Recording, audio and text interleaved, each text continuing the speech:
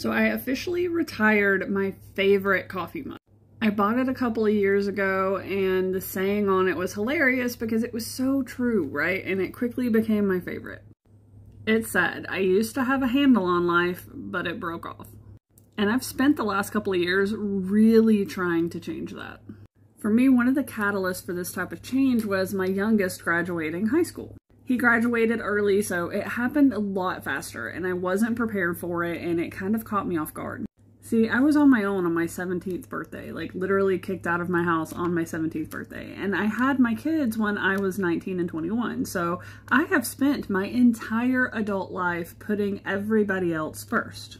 I went to college, I got the real job, and then I became an entrepreneur so that I could make enough money and be present in my children's lives and raise good humans. And I did that. My kids are amazing people. And, you know, I know we're never really done as parents, but that moment was when it all kind of crashed home for me. Decades of telling myself that I would worry about it later when they were grown up, and now here it was. 15 years of busting my butt, and I wasn't where I wanted to be. I wasn't where I told myself that all this hard work and sacrifice was going to get me. And it was finally time to work on me, right? And that was a lot of work. After doing it though, I have an understanding of what it means to heal your mindset, of what it means to heal and recover from burnout, and it is life-changing.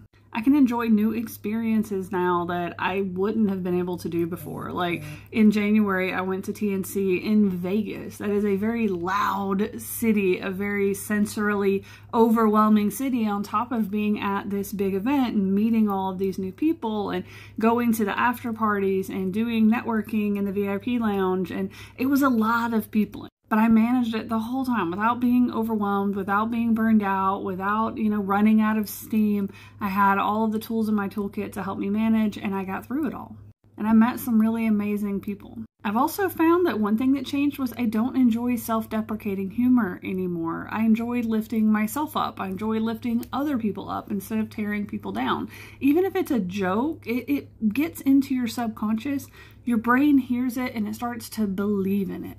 I've also gained the ability to hold space for other people, to let people experience big emotions in my presence without me getting, weighed down, bogged down, and pulled into a spiral of emotion with them. And this is like drastically transformed how my relationship with my children, with my spouse, with other people in my family. I'm able to be present in the conversation and help other people through big emotions.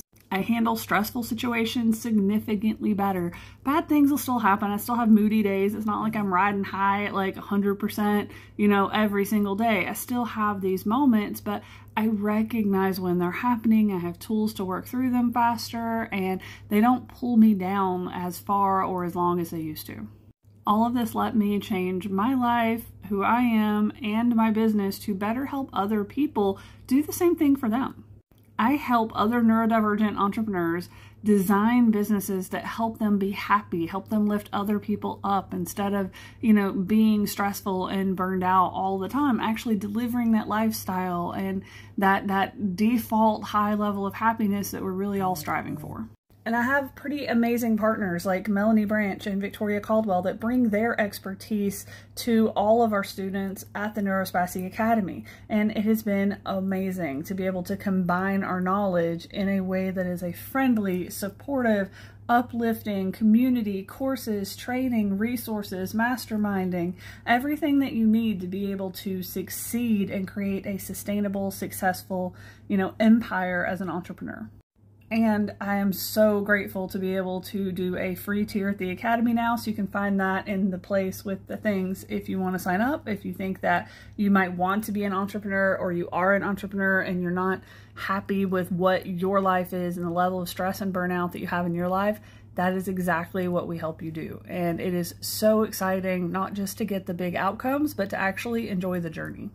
I'm happier now than I ever have been, and I want to help other people find that kind of happiness in their lives too. So what about you? Are you as happy in this point in your life as you thought you would be? And no shame if you're not. It took me 17 years to realize I wasn't, and that realization was the catalyst that I needed to make the changes. So if this is the journey that you're on, smash that follow, go check out the links and the places, and hopefully I'll see you over at the NeuroSpicy Academy if being an entrepreneur is something that you think might be right for you.